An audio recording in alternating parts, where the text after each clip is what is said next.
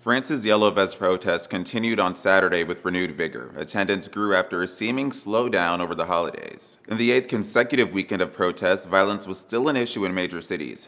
Protesters in Paris smashed their way into a government ministry using construction vehicles, leading to the evacuation of a government spokesman. In a tweet on Saturday, French President Emmanuel Macron decried the violence and those who would attack the Republic and called for debate and dialogue. An estimated 50,000 people protested across the country, more than previous weeks but still less than peak numbers in November.